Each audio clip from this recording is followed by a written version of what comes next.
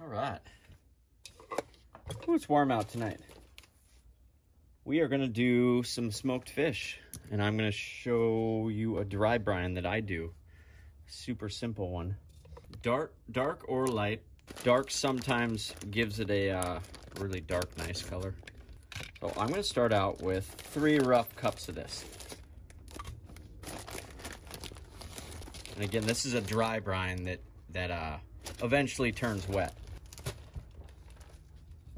So 1 part salt, 3 parts sugar. I'm using sockeye this time.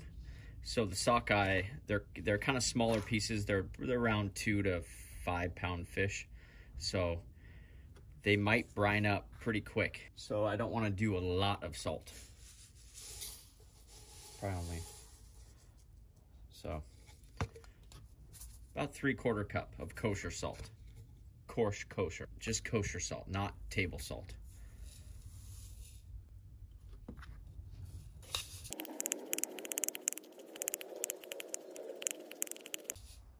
So that's it. So that's our dry brine. Okay.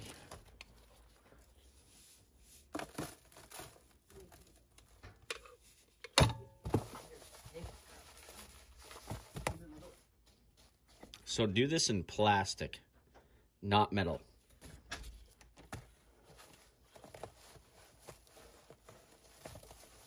And I'm just gonna start coating the pieces with the dry brine. It's like you're coating fried chicken.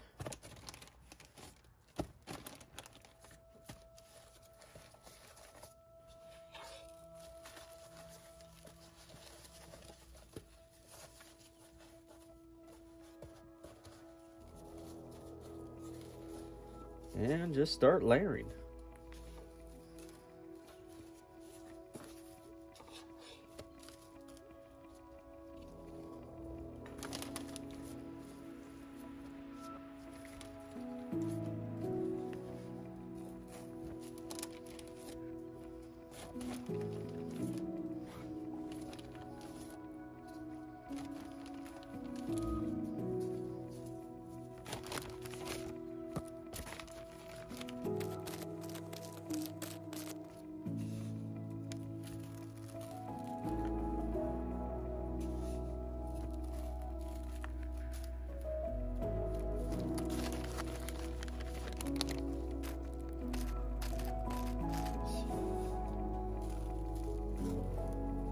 These should come out just dark golden brown.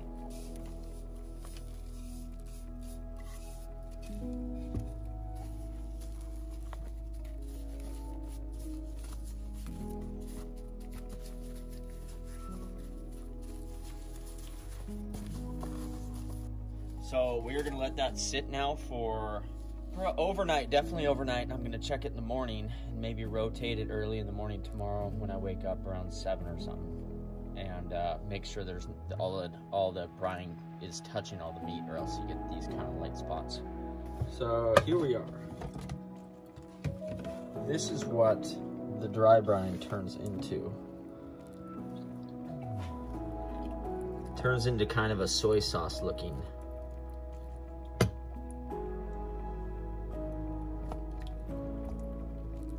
And you can see how the skin is it's hard and leathery.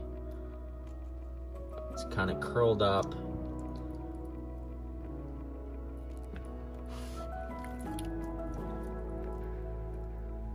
Boy, the color on this is just awesome. So what we're gonna do now is rinse this. Rinse this. You can see how that's what the dry brine turns into. So we're now going to rinse this off and lay it out.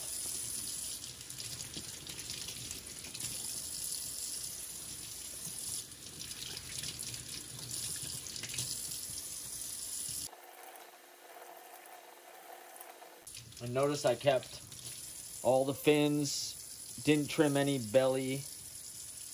All the collars are intact. I have a collar in my hand right now. All the collars are intact. We're using all the fish, except for the head.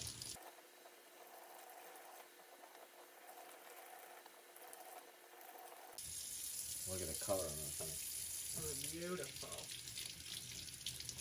They look like candy. I know. Isn't it?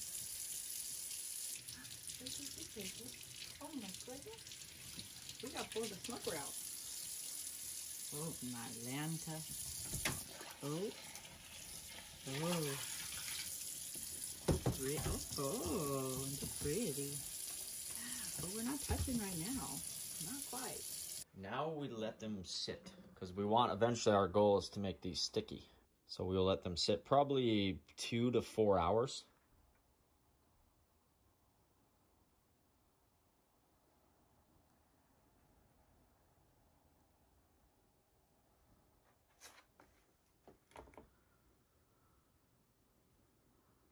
Okay.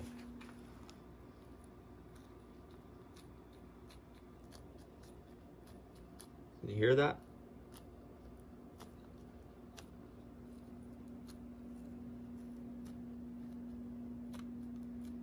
They're sticky. They're sticky like sugary sticky. I'm using a Bradley. I'm using alder pucks.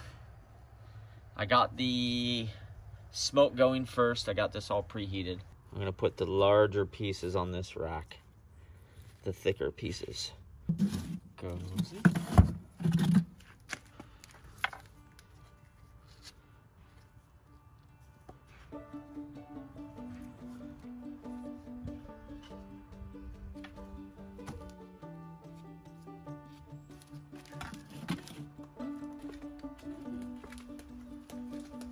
So doing this a few times now, I just made a mark there. That's for when I'm doing like pork or chicken or something that needs to be 200 or higher. And then this mark right here normally keeps me under 150. That's my goal when smoking. When smoking is any temp under 150. So about 110 to 140 is gonna be, that's where I'd love to smoke because I can get 5 to 7 hours. So I don't want it to get above 150. And I leave that open. Update. I think we're at 4 hours. 4 hours.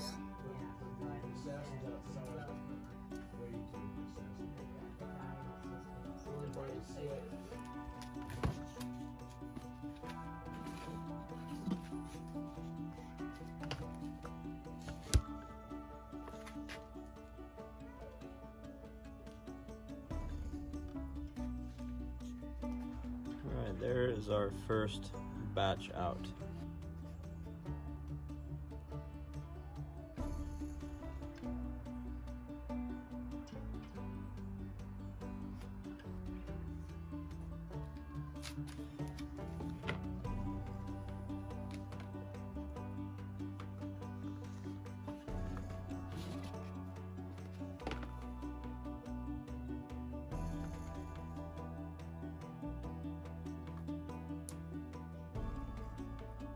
Still looks really good though.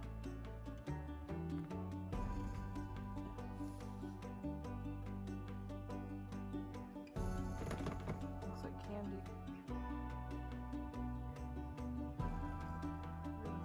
Beautiful. We have to pick up some cream cheese tomorrow. Ooh, for some dip. Oh, for some dip.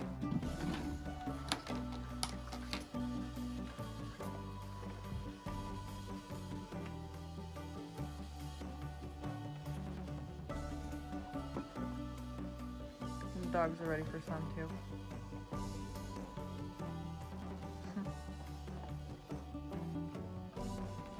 Real quick to end the video, this is what I do after smoking.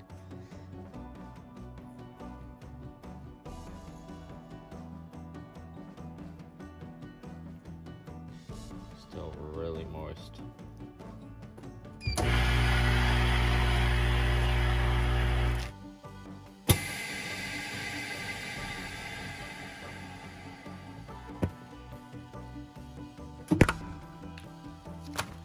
There it is. The smoker might have got a little too hot. That's where this bursting of that white white stuff is. I forgot what its name is, but so that's the smoker got a little too hot at one point. But other than that, it's still moist, good taste, not salty. Thanks for watching. If I can do this, you can do it.